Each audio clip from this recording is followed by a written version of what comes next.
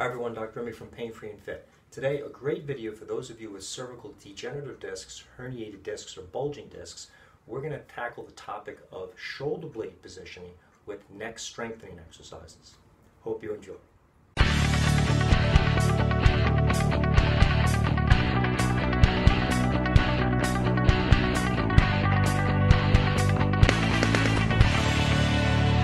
So if you've seen any of our other videos on neck problems, especially degenerative discs, herniated discs, and bulging discs, we've talked about the importance of strengthening exercises such as lateral flexion exercises against gravity, rotation exercises, and even head retraction and extension exercises. These exercises are designed to improve the circulation in your damaged soft tissues, get the joints that are often tight to start moving again, and create a strengthening effect to help you hold a more neutral position or neutral spine, a safe position of your neck for doing activities without damaging with the mechanical stresses these soft tissues that are causing pain in your neck, be it facet joint, disc, muscle, ligament, fascia, etc. Today we're going to talk about a very important part that a lot of people mistakenly don't include in their exercise for strengthening the neck, which is the shoulder blade position. Most people with problems with cervical degenerative discs, herniated and bulging discs also have a problem with either a rounded shoulder posture, a tipped shoulder posture, an exaggerated shrugging shoulder, or an abducted shoulder posture. And these postures, because the trapezius and the left scapula muscles attach from the shoulder blade up into the neck, if you're doing these strengthening exercises without positioning your shoulder blades in neutral, you'll actually be strengthening the position or the abnormal mechanics of your shoulder blade, which over time is going to increase the stress into your neck.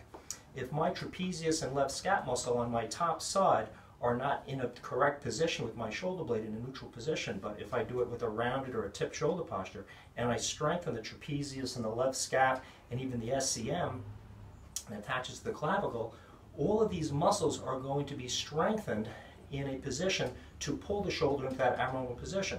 What does that do?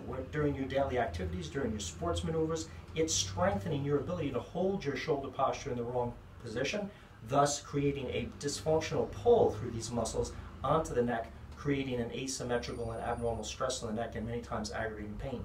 So keep in mind, through a good analysis on your body, what your mechanical dysfunctions are. Make sure your shoulder blades are square. Make sure they're not tipped. Bring the bottom of the shoulder blade forward and the top back if you have a tipped shoulder posture. If you have an abducted shoulder posture, correct that. A downward rotated shoulder posture, correct that.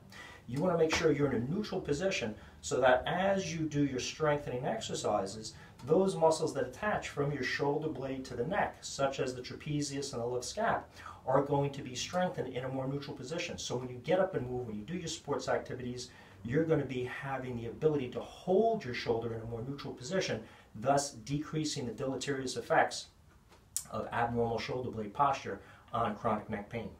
If you like this video and would like to learn more, subscribe to our channel. We've got a lot of great videos out there.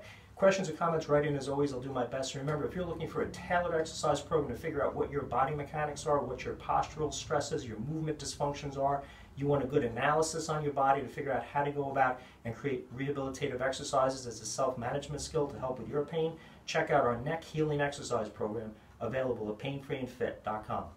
I hope this video on scapula and shoulder blade dysfunction and posture with neck strengthening exercises helps you with your chronic degenerative, herniated, and bulging disc neck pain.